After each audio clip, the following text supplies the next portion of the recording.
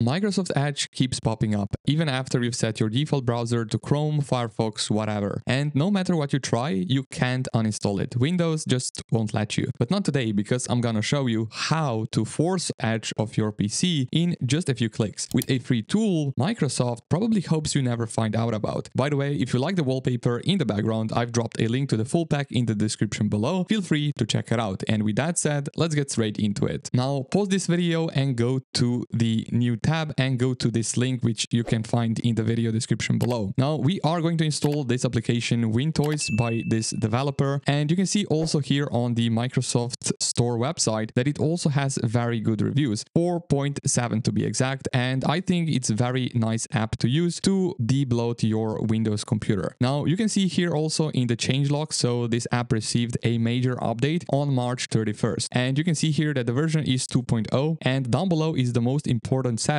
it actually got in this new update, and you can see it right here. It added Digital Markets Act option under tweaks. So system unlocks exclusive features for European Economic Area, such as being able to uninstall Microsoft Edge from your Windows computer. So make sure that you go here to the Microsoft Store website and click on download to install this application on your computer. Now, after installation, the app should be open. You can see here the welcome screen, and you can here just click on the arrows to continue with the setup, and then here click on the arrow up. Now here on the first page you can see pretty much all the information about your computer, and then here make sure that you go under the tweaks option. Then down below make sure that you scroll down until you find the system option, and then here make sure that you enable this option which was added as of this update, so 2.0. So make sure that you enable this option, Digital Markets Act, so make sure that you toggle this option on. Now you won't be able to remove the Microsoft Edge using this app. You will have to go to the Microsoft settings or even through the control panel. But I highly recommend that before you do that you actually restart your computer.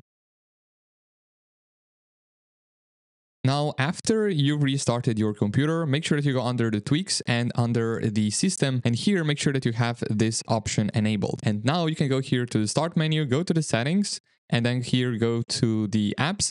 Go to the installed apps, and then here down below you will find Microsoft Edge, which right now you can uninstall from your computer. Click on the three dots, uninstall, click on uninstall once again, click yes on the admin prompt, and now you will get here the message: when you uninstall Microsoft Edge, your apps and widgets that depend on Edge will no longer be available. Just click here on uninstall, and that is pretty much it, how you can uninstall Microsoft Edge from your Windows 11 PC in 2025. Now, if you miss the Microsoft Edge and you want it back, you can always install it back on your computer by just going here to their website and clicking on the download button. Now, it's that easy to uninstall and install Microsoft Edge in 2025 on Windows 11. So yeah, I think this is pretty much it for this video. Please let me know in the comment section, what do you think about this new app which is able to uninstall Microsoft Edge from your computer? If you successfully uninstalled Microsoft Edge from your computer, make sure that you smash up the like button on this video, subscribe to the channel, of course, if you haven't already, and also make sure that you check out the wallpaper pack by clicking the first link in the video description below. With that said, have an amazing rest of your day, and I will see you guys all around in the next video.